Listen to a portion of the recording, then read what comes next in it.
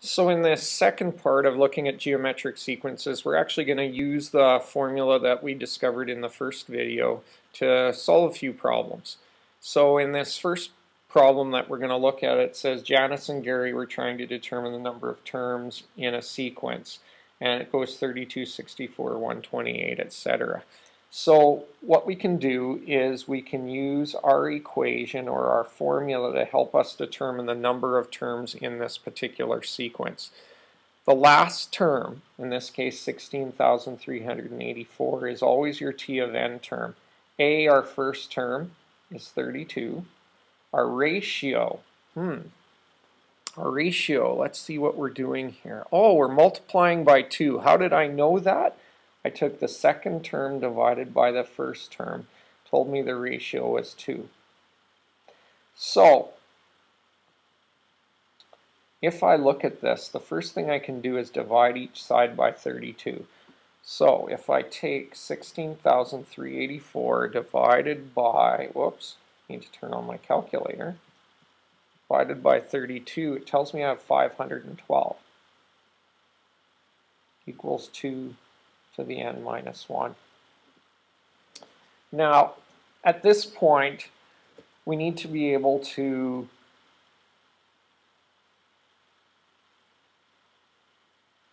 figure out what 2 to what exponent's going to give me 512. We could guess and check here. We could try 1, 2, 3, 4, etc.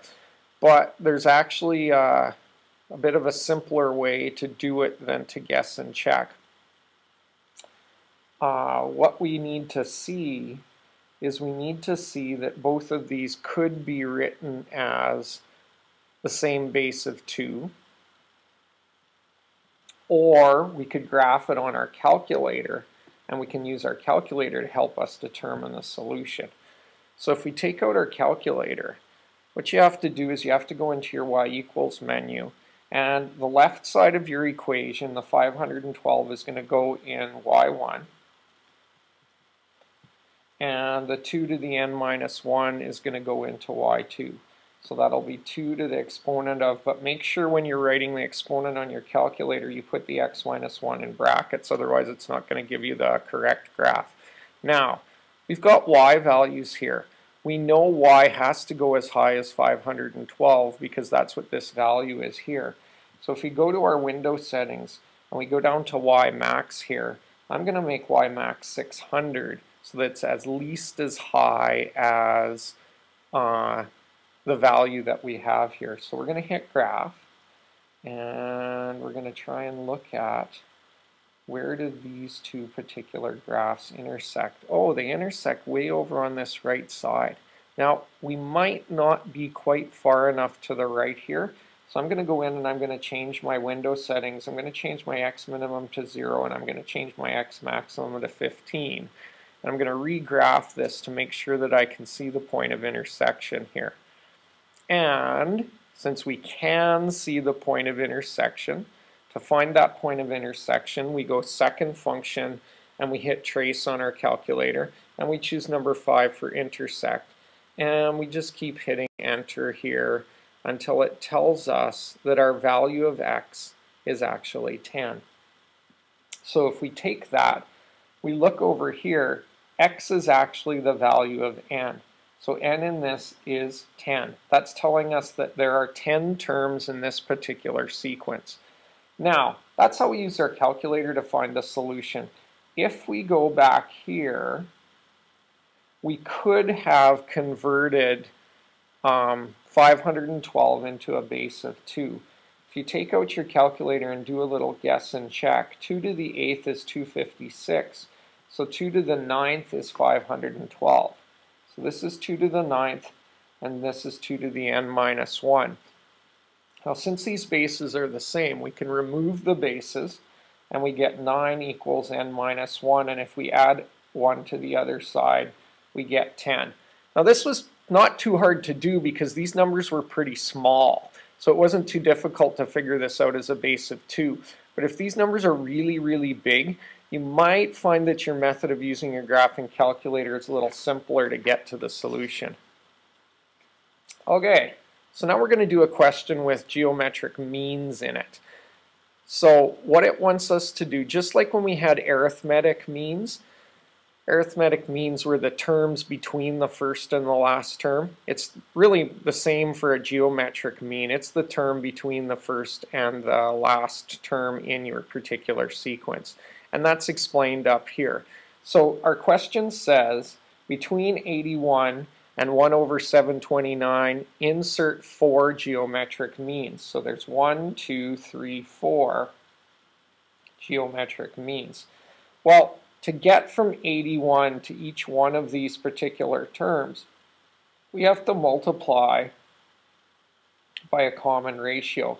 So you're going to notice that 81 times 1, 2, 3, 4, 5 r to the 5th, because r times r times r times r, 5 times is r to the 5th, is going to equal 1 over 729.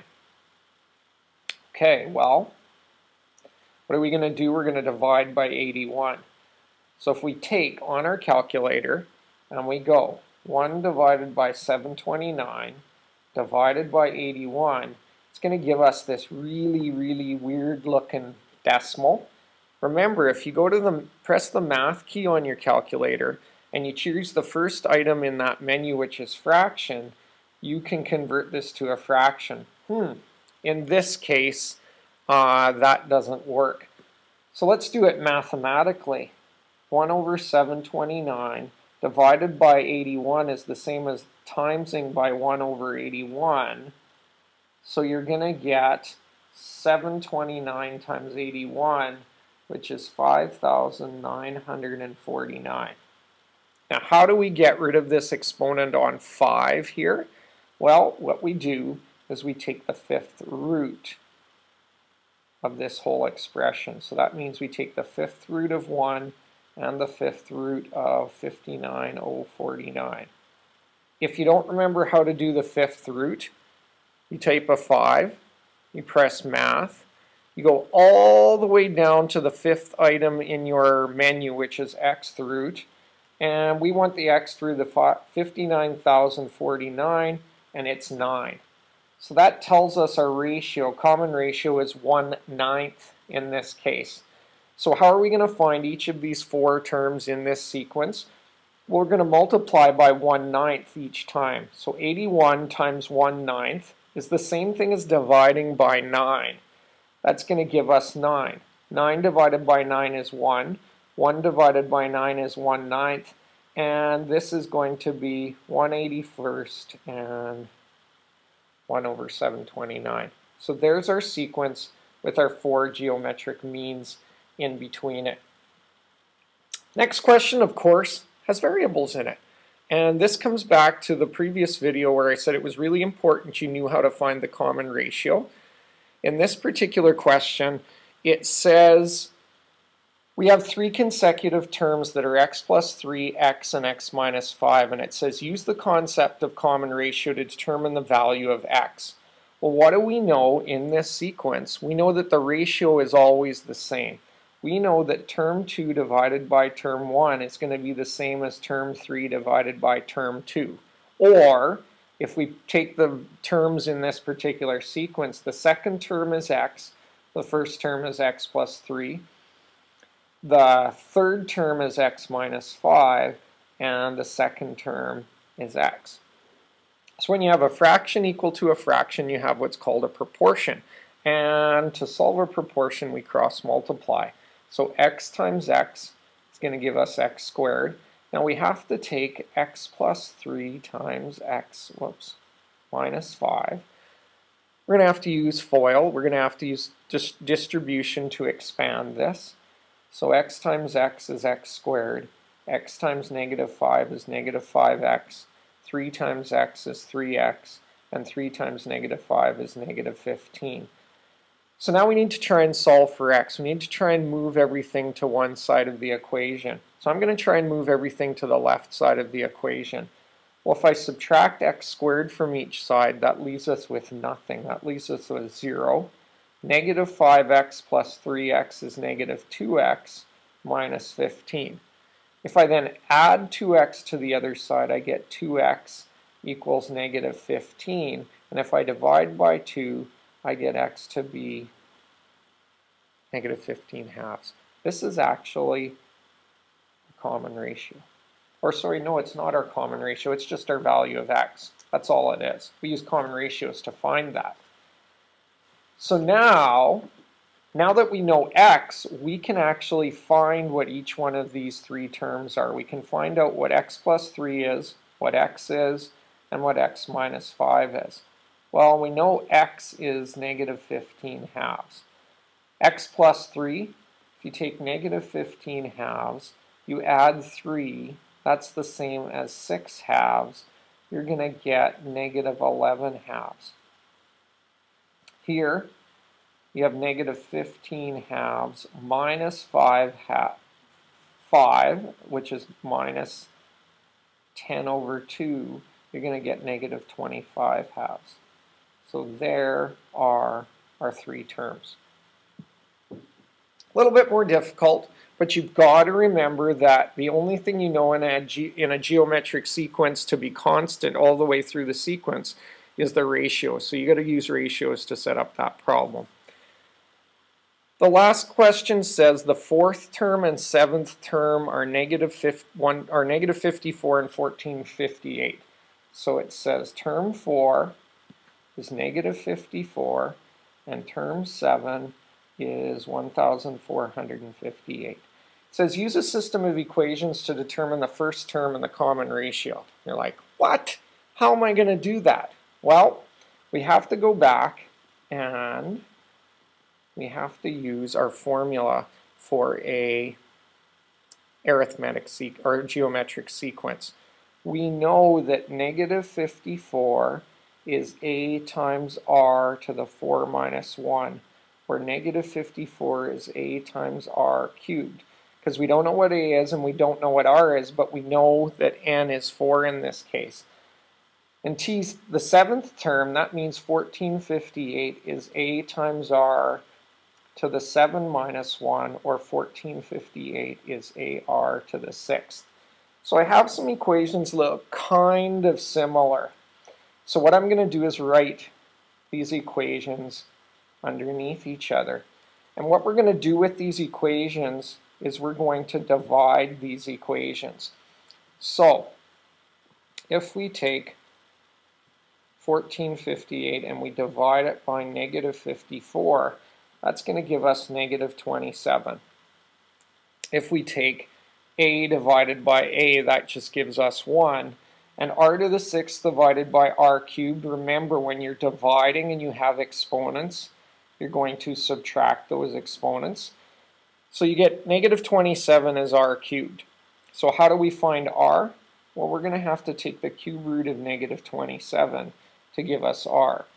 So we're going to take the cube root of negative 27, and it's going to give us a common ratio of negative 3. So we found one of the things they want us to determine. They want us to determine the common ratio, but they also want us to determine a, which is the first term. So we're going to take one of our equations that we developed here, and we're going to substitute negative 3 in for r. So we get negative 54 equals a times negative 3 cubed. Well, if we calculate negative 3 cubed, negative 3 times negative 3 times negative 3, that actually gives us negative 27. And if we then divide each side by negative 27, we figure out a is 2. So now that I know that a is 2, I could actually write out the sequence. The first term is 2, and I'm going to times by negative 3 each time. So 2 times negative 3 is negative 6. Negative 6 times negative 3 is negative 18. Negative 18 times negative 3 is going to give me positive 54, and so on. I can write out the terms of the sequence. So there's some examples of how you can use the geometric sequence formula to solve some problems. We're going to get you to do an assignment, work on this, and remember, if you're having trouble, look back at these notes and see are there notes or questions in these notes that are similar to the questions in your assignment. If there are, you can use these as a model to help you solve those questions and set them up.